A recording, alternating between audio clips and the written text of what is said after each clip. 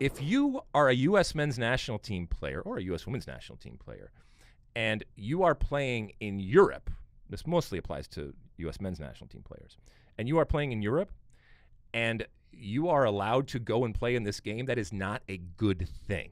And this is not a good thing for Sergiño Dest. As much as I like to watch him play and as much as he helps the team, this is not good that his team is saying, yeah, we have no use for you here. It's not a FIFA window, so we don't have to release you. And yes, we will drive you to the airport so you can go and play.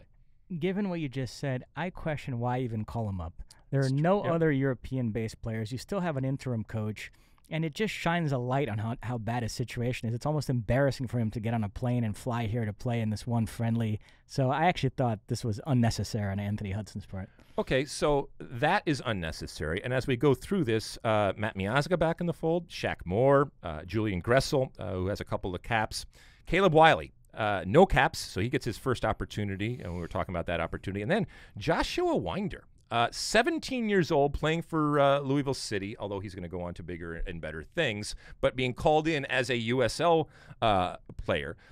So I understand what you said about Sergiño Dest. Why even call him in? Why call someone like Joshua Wynder in? He's 17 years old.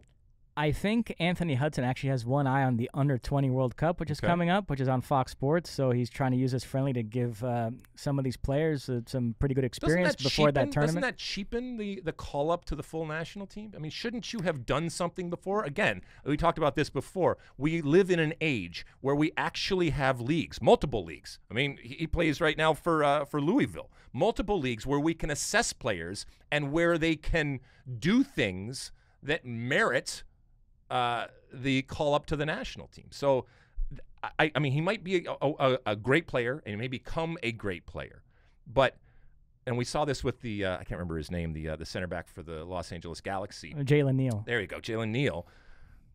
It does feel a little yucky to me to kind of gift and give this opportunity so easily, and it does, I think, cheapen the call up. You like that clip? Well, my State of the Union podcast drops every week. Subscribe now on Apple Podcasts, Spotify, or wherever you get your podcasts. You like that clip? Well, my State of the Union podcast drops twice a week right here on my very own YouTube page. The only way to stay up to date is to hit that subscribe button down below. Size the day, and see you soon.